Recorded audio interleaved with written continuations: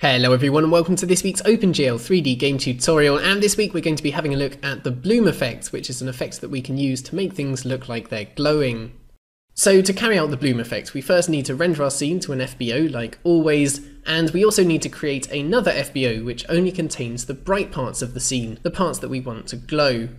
There are various different ways of producing this bright FBO, so for example we could render the scene again but only render the bright parts. We could also render the bright parts of the scene to this FBO at the same time as rendering the scene normally to this FBO by using multiple render targets, and that's something that we're probably going to have a look at in the next tutorial. But for this week we're just going to keep it simple, and we're going to create it by using a post-processing filter which will take in the normal image of the scene, and it will output only the pixels that are brighter than a certain threshold.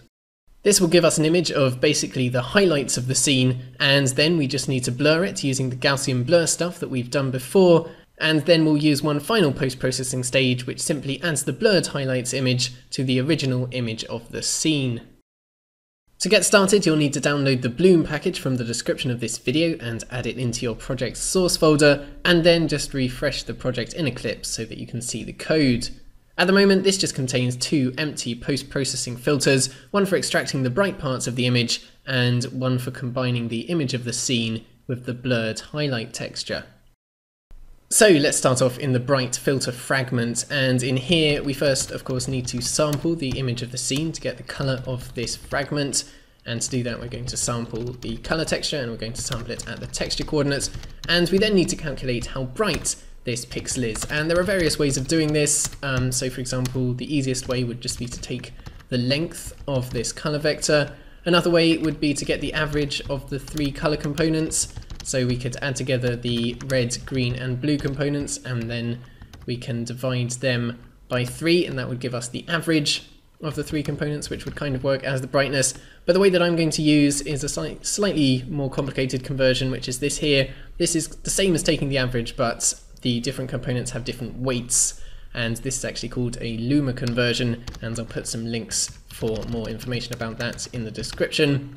And once we've got the brightness, we can then do a cutoff thing, so we can check if the brightness is greater than a certain threshold. If it is, we just output the color, and if it isn't, we just output black. So this will basically cut off everything that is too dark.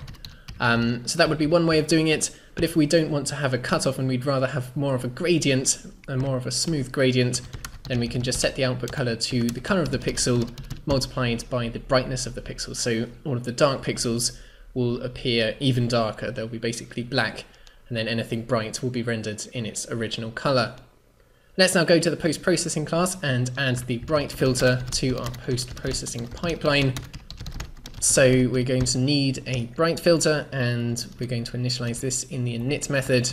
And into the bright filter constructor we need to put the dimensions of the FBO that we want to render it to, and we can scale this down a bit to improve the efficiency, and the lower resolution won't really matter because this is going to get blurred anyway. So we need to remember to clean up the blurred filter, add the bright filter, and then in the do post-processing method we're going to apply the bright filter to the color texture, and then we're going to put the output of the bright filter into the contrast changer, which will render it onto the screen so that we can see it. And you can see here that now all the darker areas in the scene are basically black, and all the bright areas in the scene, like the sky and the reflections on the water and the lines on the box over there, are rendered in their normal color. So we now need to apply a blur to that image, and to do that we're going to need to have a horizontal blur and a vertical blur object if you haven't created one already. So I'm just going to set up that. So we need a horizontal blur and a vertical blur, and we need to initialize these in the init method. And again we need to put into these constructors the size of the FBO that we want to render to, and if you remember, the size of the FBO determines how blurry the output is going to be, and if you make the size smaller, then the blur is bigger. So I'm going to divide the width and the height of the display by 5, but you can use a higher number or a lower number there to get different amounts of blur. Then we just need to remember to clean up the two blur objects, and then we're going to apply the blur to that image of the highlights. So we're going to apply the horizontal blur to the output of the bright filter. We're then going to apply the vertical blur to the output of the horizontal blur, and then the output of the vertical blur is going to go into the contrast changer which will render it onto the screen so that we can have a look at it. And if you go ahead and run that, you should be able to see a blurred version of what we were looking at earlier.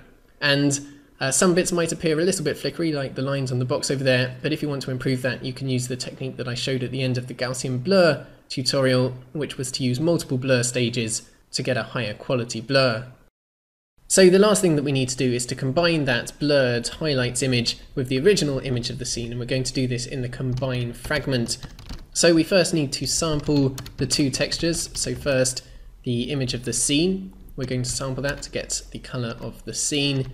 And we're then going to sample the blurred highlight texture to get a second color. So we need to sample the highlight texture. And again, we're going to sample this at the texture coordinates. And now we simply just need to set the output color to the color of the scene plus the color of the highlights. And if you want, you can change the intensity of the glow by multiplying the highlight color by a certain number. So if you multiply it by 10, it will be really intense. And if you multiply it by 0.1, then the glow will hardly be noticeable. But for now, I'm just going to leave it, but you can do whatever you want there.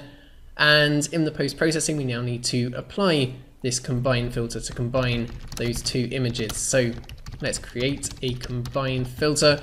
We're going to initialize this in the init method along with all of the other post-processing filters, and this doesn't take in any parameters into its constructor because this is going to render it straight to the screen. We need to clean it up, of course, and then we're going to put it at the end of the post-processing pipeline instead of the contrast changer. And this is going to take in the image of the scene, which is the color texture, and then the blurred highlight texture, which we can get from the output of the vertical blur stage.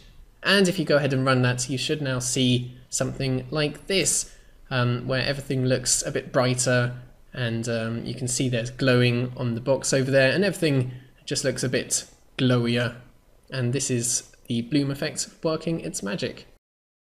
So as you've seen, the concept behind the bloom effect is really rather simple, but the tricky part is getting all of the settings right to make it look good in your game. So you'll need to play around with the different variables until you've got an effect that you're happy with. So you could try using the threshold method instead of the gradient method. You could try changing the intensity of the highlights. You could try changing the size of the blur by changing the dimensions of the blur's FBO.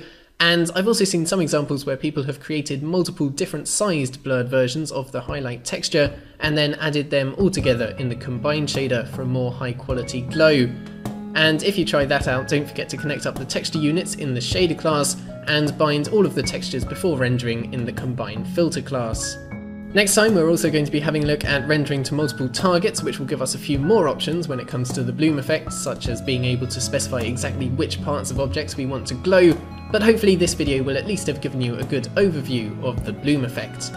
So for this week, that is it. Thank you guys very much for watching this video. Do subscribe if you haven't already. Have a fantastic week, and I will see you all next time.